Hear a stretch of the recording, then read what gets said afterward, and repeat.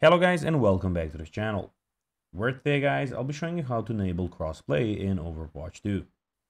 So guys, the first thing that you of course need to do is go to Google and download the Overwatch 2 game. Then you just need to go log into your profile, open the game, and that's where we are now.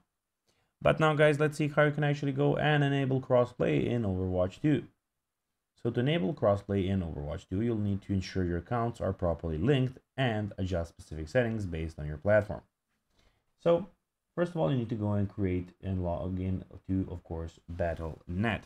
So you need to go and click on Battle.net. So as you can see like this, go to the website, which is Battle.net, and then go to connection section on your Battle.net account when you, of course, log in. Select your console platform, so Xbox, PlayStation, or Nintendo. Confirm the link, so launch Overwatch 2 on your console. You should see a confirmation that accounts are linked.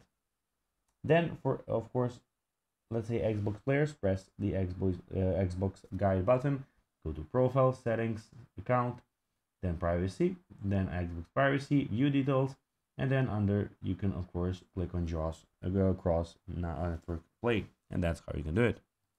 So guys, that will be everything for this video. I hope that you found this video informative and entertaining, guys. If you did, don't forget to like this video, share it, subscribe to the channel, and put the notifications on, as guys, this really helps us grow our channel. So if you have a few seconds, it will be pretty cool if you can do this for us. So guys, that will be everything for this video. I hope you enjoyed it, and I'll be seeing you in the next one. Bye guys.